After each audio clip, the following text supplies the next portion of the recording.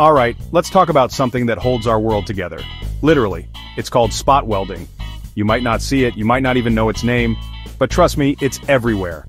It's a way to stick two pieces of metal together, not with glue, not with tape, we use heat and pressure. Think of it like a super strong, super fast metal hug.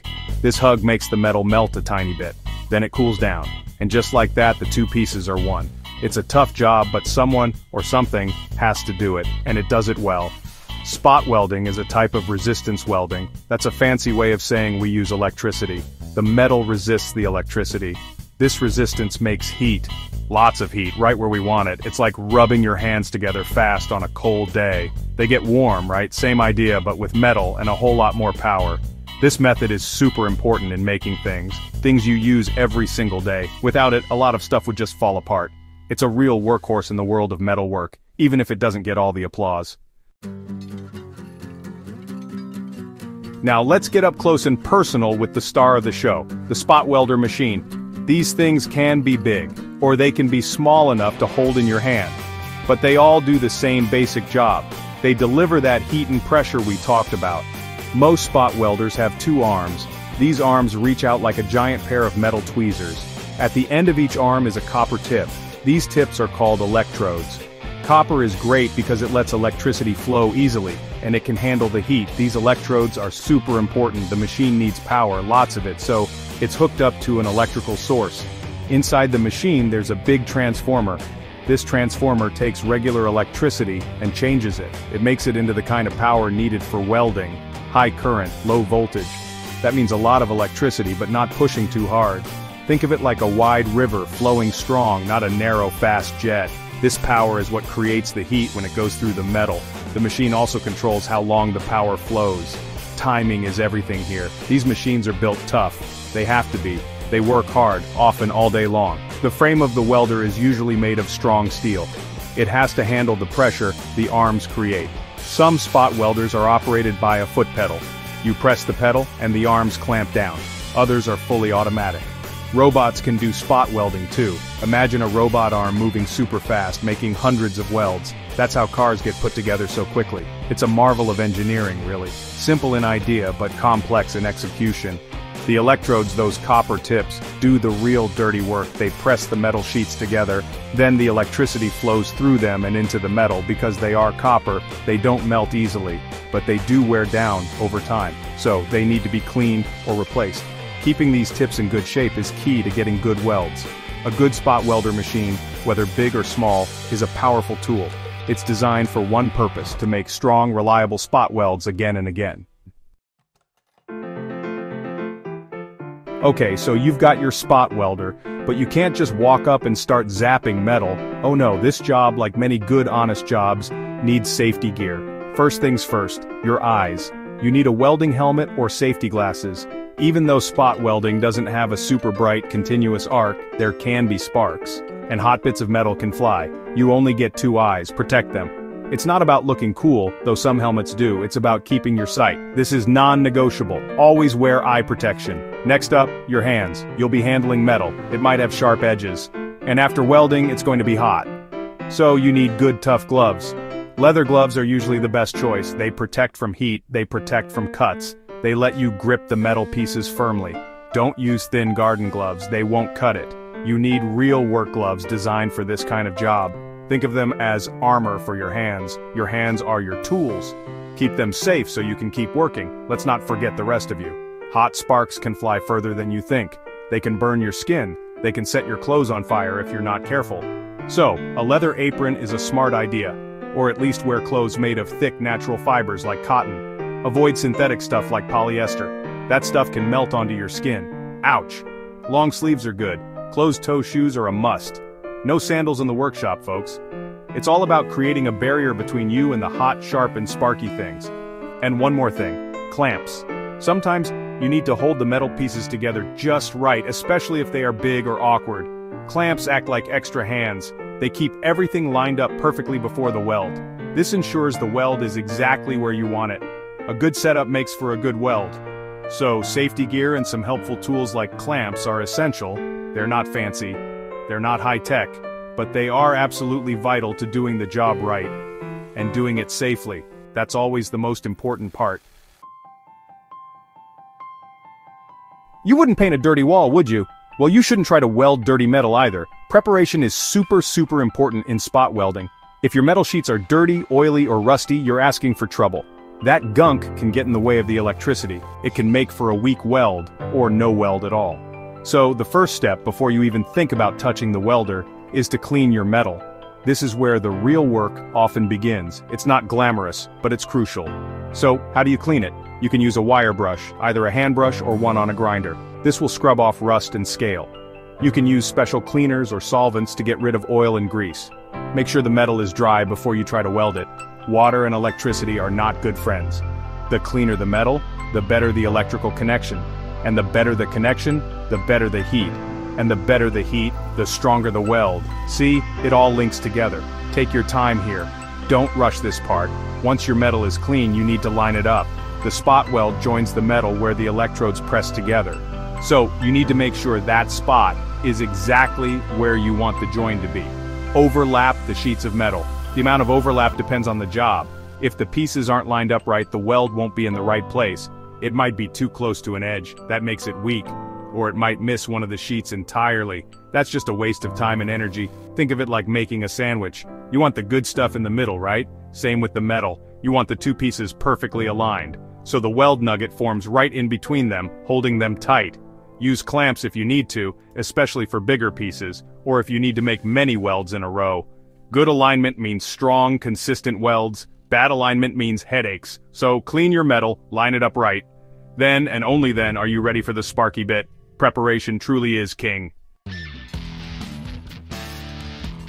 Section 5. The big squeeze and the bright flash. The spot welding process step by step. Alright, your metal is clean, it's all lined up, you've got your safety gear on. Now for the main event. The actual spot welding, it happens fast. But let's break it down. First, you take your two pieces of metal. You slide them between the copper electrodes of the spot welder. Remember those arms we talked about? The metal goes right between their tips. You position the metal so the spot you want to weld is directly under those tips.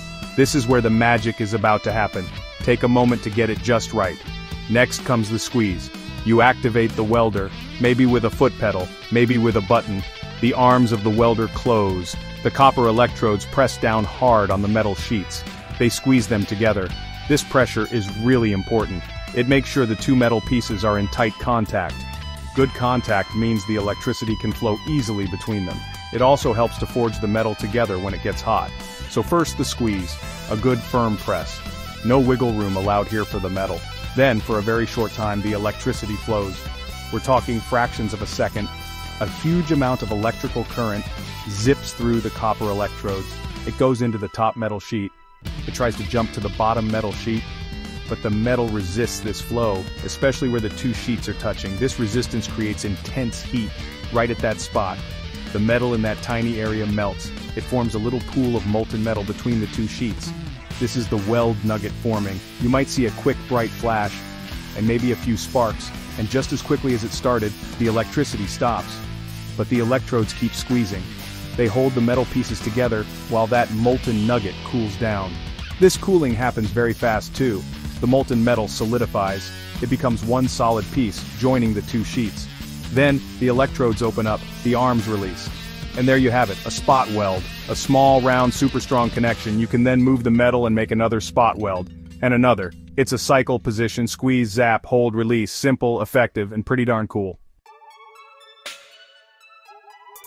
Section 6. Why it sticks so good. The awesome advantages of spot welding. So, why do people love spot welding so much? Well, it's got a lot of good things going for it. One of the biggest advantages is speed. It's incredibly fast. Squeeze, zap, done. You can make a spot weld in a tiny fraction of a second. This is amazing for making lots of things quickly. Think about a car factory. They need to make thousands of welds on every car. If each weld took a long time, cars would be way too expensive. Spot welding keeps things moving fast. Time is money, as they say, and spot welding saves a lot of time. Another big plus is that it's pretty clean.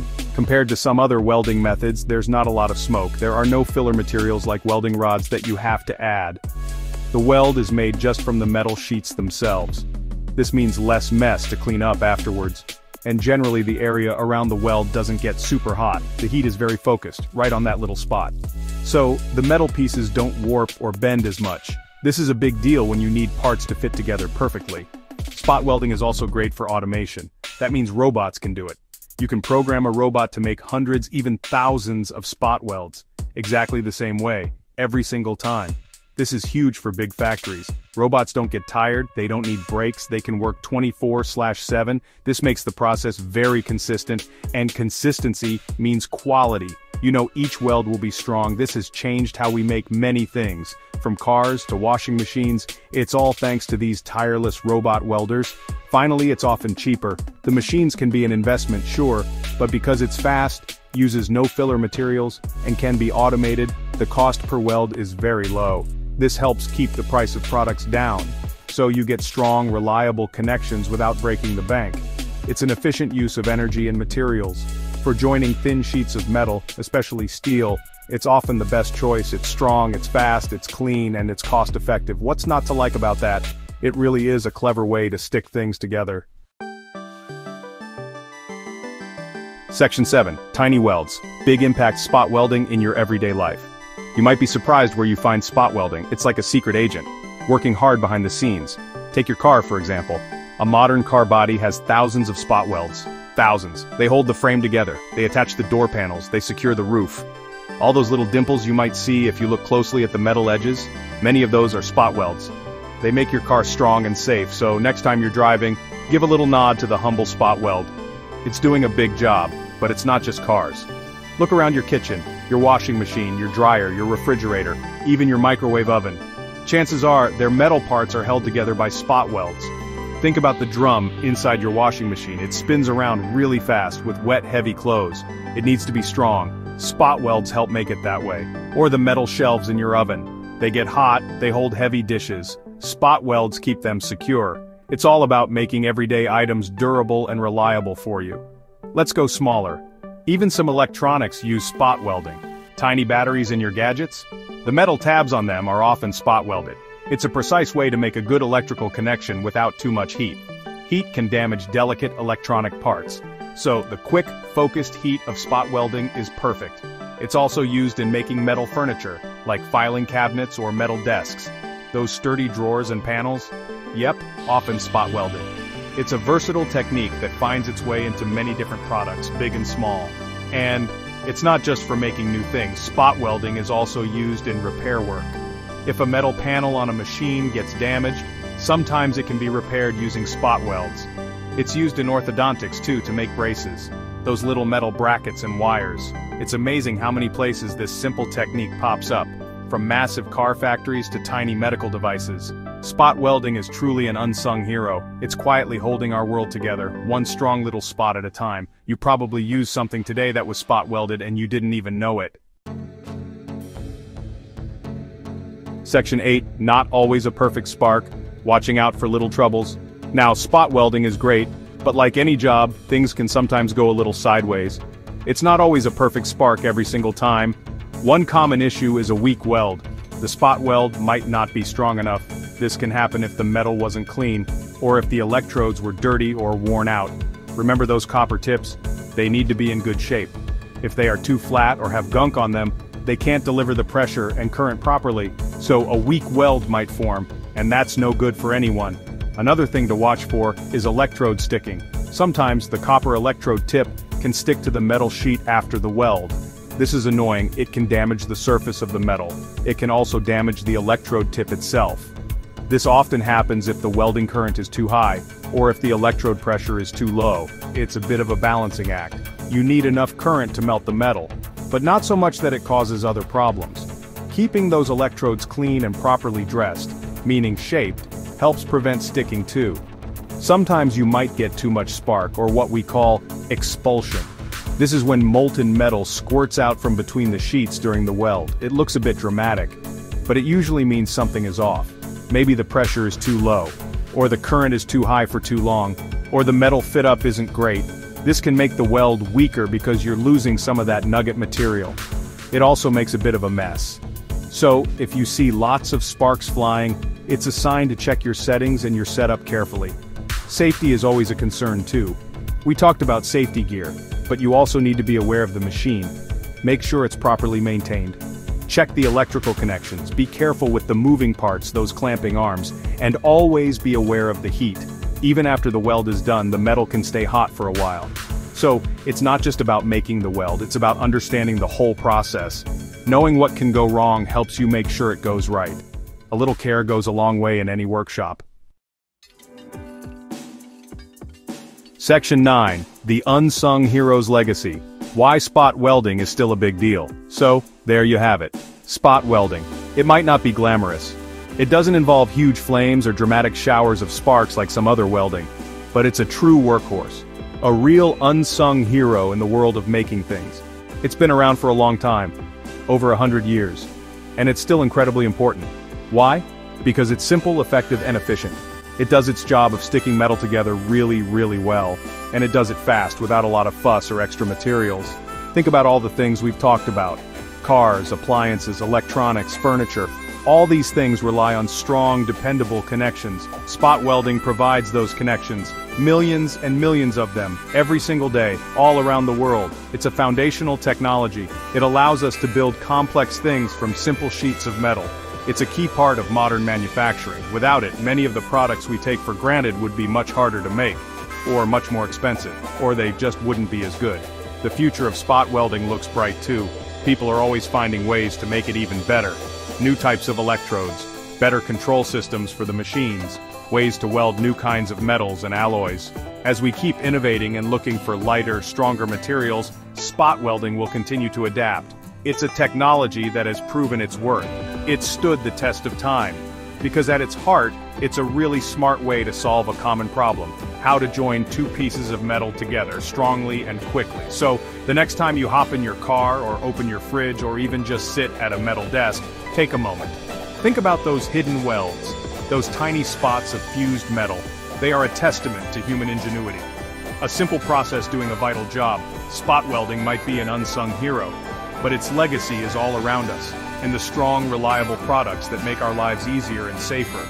It's a dirty job in a way, dealing with heat and metal. But the results? They are something we can all appreciate. It's a big deal.